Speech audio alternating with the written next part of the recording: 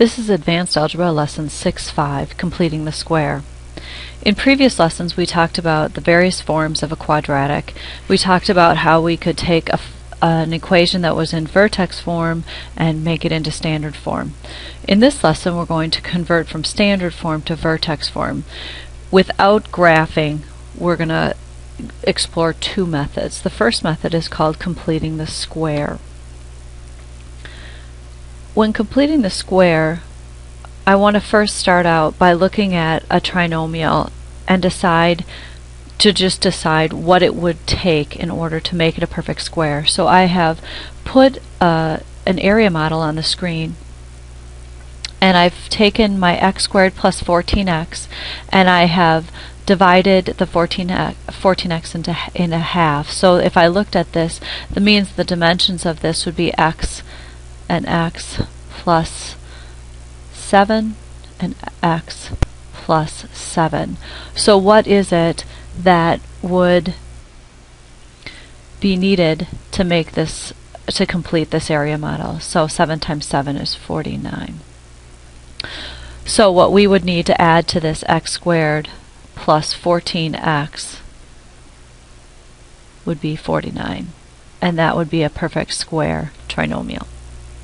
Another way to look at it without using an area model is to take a look at our value for b, which is 14, and what we do is we take half of b and square it. So half of 14 is 7. 7 squared is 49. We're going to use this now when working with the completing the square for various other quadratics. We're going to use the concept of completing the square in order to change our equation from standard form into vertex form. So remember, we're still going to use b over 2 squared in order to do this. So if you take a look at my first equation that I have here, it's y equals x squared plus 10x minus 4. And we want to put that in vertex form.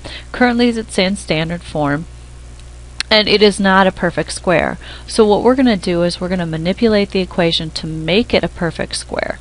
So right here, this minus 4 is kind of limiting me in order to make this a perfect square. So I'm going to move this minus 4 out of the way.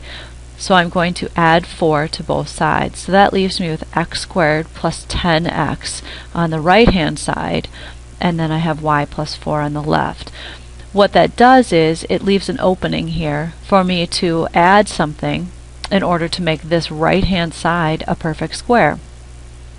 And so if you look over here, I have a little calculation using b over 2 squared. So b is 10, 10 over 2 is 5, 5 squared would give me 25. So that means I'm going to add 25 to both sides. So you can see here I kind of did that.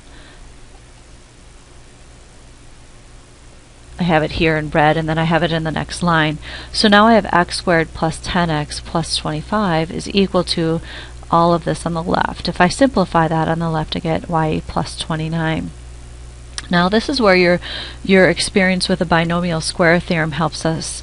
We know that if this is a perfect square, we can apply the binomial square theorem, and that would collapse down to being x plus 5 quantity squared.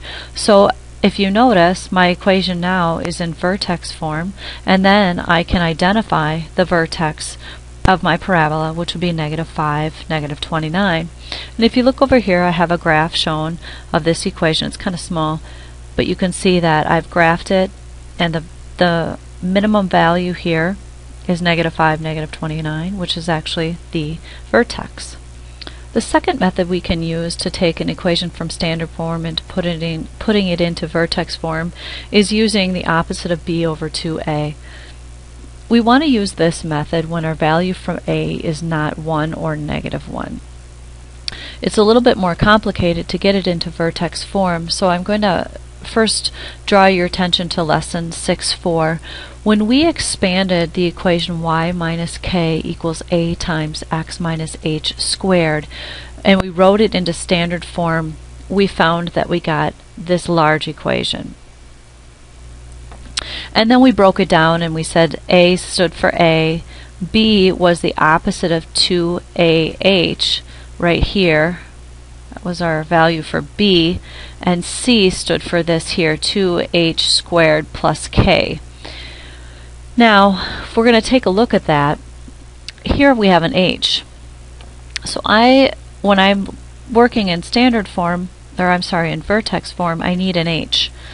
So I can use what I know here about what B equals and manipulate my equation by dividing both sides by negative 2A. So I know H now is the opposite of B over 2A. And I can do that same thing for K. I have an equation here that's got a K in it. That's this part over here. And so I'm going to solve for K. I'm basically going to move this AH squared over to the other side. So now I know K is equal to C minus AH squared. So now that I know these two values for H and K, I can work with my equation that's in standard form and move it into vertex form using these two really basic equations.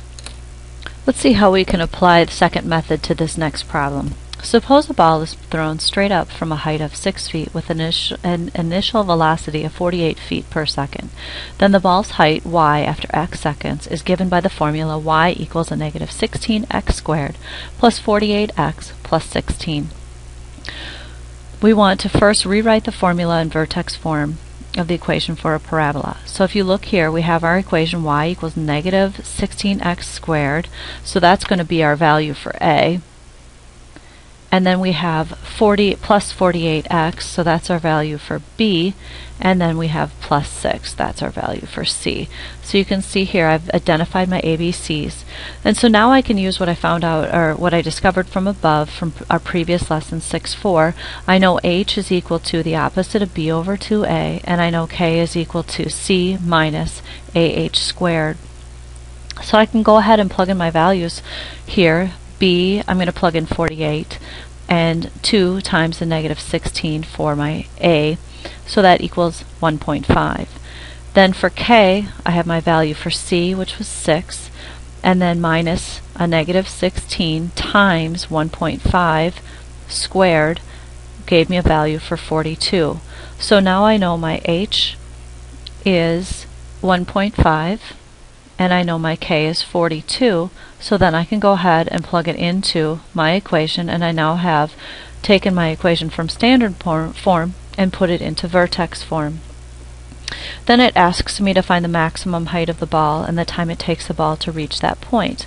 Well, we know that our vertex is 1.5 and 42, so that tells me that that is my maximum height.